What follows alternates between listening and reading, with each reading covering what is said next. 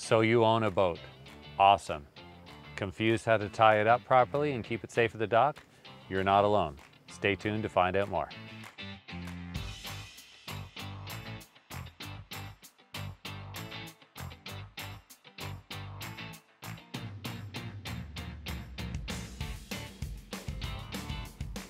Hi, I'm Sean, and welcome to Lens Cove Lessons in Boating.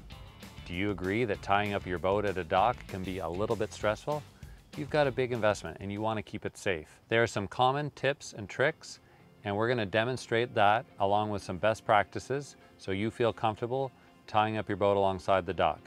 Today you will learn how to tie a knot to a ring or a cleat, why the bow line is longer than the stern line and what length it should be, why the spring line is the most important line, and a few other things to remember when you're tying up.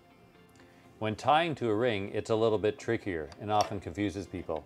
You take the ring and you put a little bit of the rope through, and then you take the loose end and go through that and pull out enough that you can loop it around twice the line going to the boat.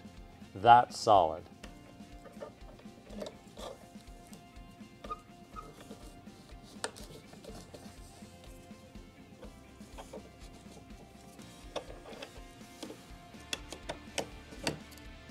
This is what not to do. It's decorative, but not very strong.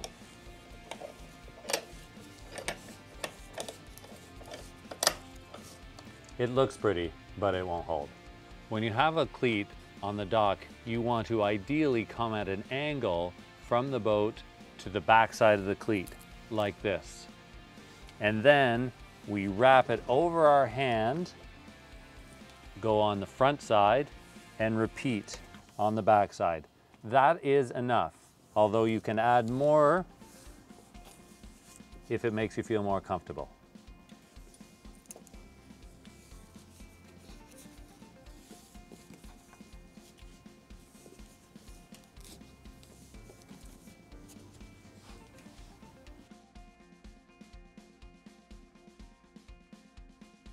The bow line should be approximately the length of the boat.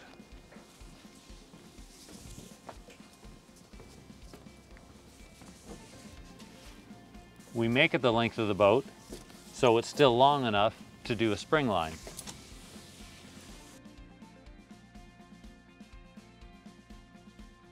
When you don't have a spring line, there's a lot of movement forward and back.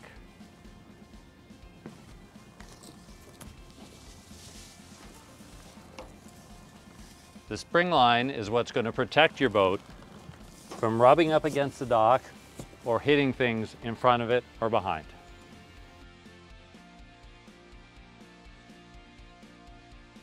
A couple other things to remember. When you're on a body of water that may raise and lower, if there are tides or if you're on a controlled lake where they lower the boat over the season, make sure you put enough slack in your line to allow for that lowering or raising on a week-to-week basis between the times you visit the boat. Also, good fenders are a must. It's not really covered in this video, but you want to have at least 2 fenders for a boat of this size, and probably 3 for a boat that's 20 foot or longer, and as many as 5 on really big boats. Thirdly, 3 good lines takes really good care of your boat. Don't go cheap on the lines because fiberglass repair or repairs to your aluminum boat are very expensive. Boating is a ton of fun, so keep it that way by tying up your boat well, using best practices, using good lines, and keeping your investment safe. So remember, make sure your bow line is long enough, make sure you have enough lines on board, keep some spares, and grab some good fenders. There's a lot to think about when owning a boat, and hopefully today we've shed some light on some best practices for you. Check out the description below for a link to a blog about boat docking and some other great resources you'll hopefully find helpful. Thank you for joining us on Lens Cove Lessons in Boating for today's video. Remember to like this video and subscribe for more. Be safe, have fun, and we'll see you out on the water.